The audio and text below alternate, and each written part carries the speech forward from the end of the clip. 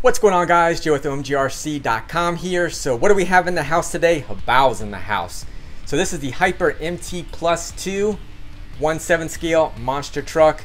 And I want to give a big thanks to Hobao and Jennifer because they're the ones that sent this to me at no charge. So thank you very much. I'm going to go ahead and put a link in the description below. So these come in 3 different models. The silver white that we have here. We also have the blue. Now these both are going to be RTR kits, and then they have an 80%, which will come with the clear body, no electronics. So anyway, without further ado, let's get into what comes in this box, besides that awesome truck. All right, so in the package, you want to make sure that you adjust your turnbuckles accordingly per Hobao.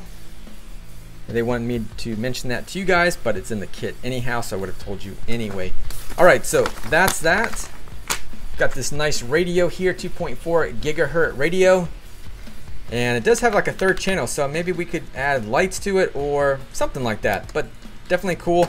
All your trim settings, your dual rate that's in the center, other adjustments up at the top, but nonetheless it does have a little foam grip that's here, and you got your 4 AA's that are on the bottom. You just gotta pop that little lid open there. All right, so you get, what happened to the stickers now?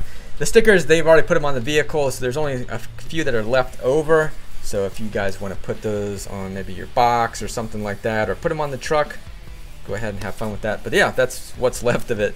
So that's kind of funny. All right, so when it comes to your warranty too, you got a 90-day warranty, but only 30 days on your electronics. So if anything goes wrong, make sure that you're checking your car or your truck prior to that 30 days. So don't let it sit in the box for too long. Other things would be like your electronics servo, because they show you the specs here when it comes to, you know, depending on what the output of the ESC is. So at 6 volts, you're at 25 kilograms there, or at 7.4 volts, be at 32 kilograms. So good stuff there. This here is a little spec sheet on your electronic speed controller, so if you need to set stuff up. But here's the deal.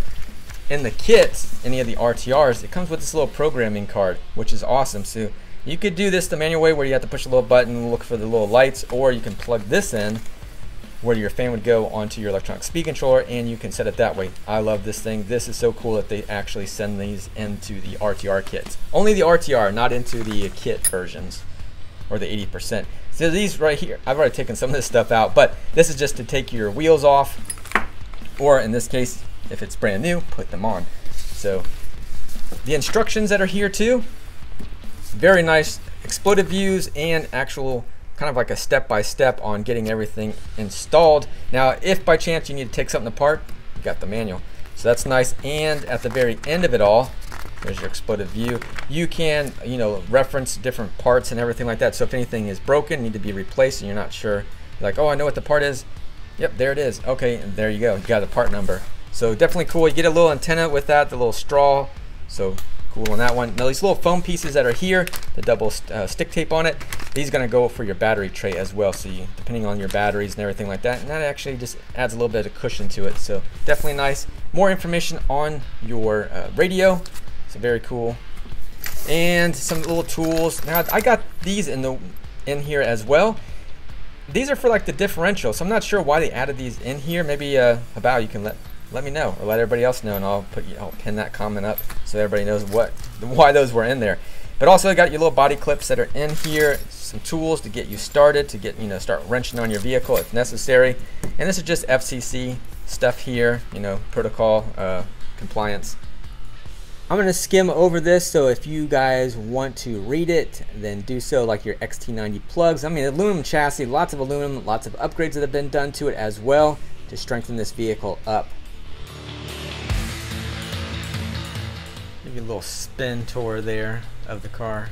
Those right here, those are just going to be, they're just reflectors. So there's no LEDs in there or nothing like that. Nice and smooth. It's a big dude. The body on this thing too is really thick. It's probably the thickest RC body they've ever owned, to be honest with you. These wheelie bars are something I did install because they're not installed from the factory. I did add a little bit of grease in there, so it just makes it a little bit smoother, just an FYI on that part of it. So you might want to do that as well.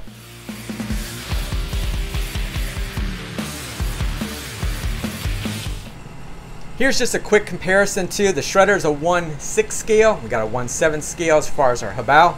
So yeah, even the tires are a little bit bigger. Figure I'd kind of show that to you real quick.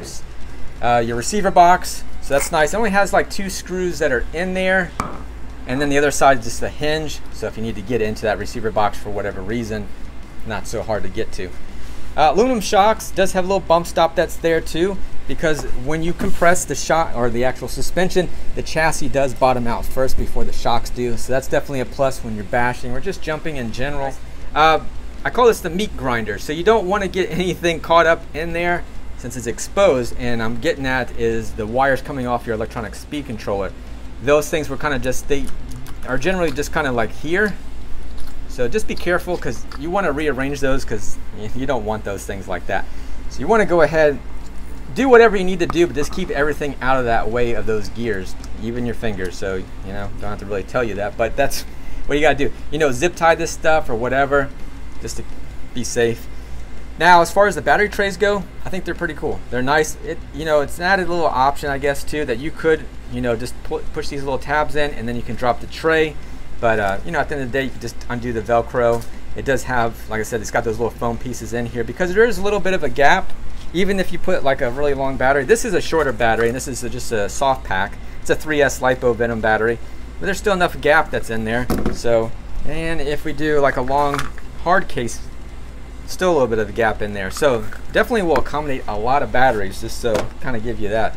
The chassis, you know, from what I can tell right now, it seems to be very premium. It's a nice, thick, rigid chassis that's here. They've made some improvements as well with this particular one.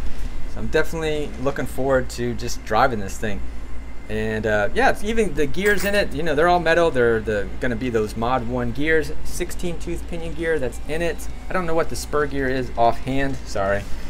But yeah, all in all, XT90s, so liking that. And we got a little on and off switch over on the other side. Let me go ahead and flip this thing around so you can see the other without going off the table. But yep, on and off switch that's here. Again, same thing with when it comes to your battery tray, all good on there.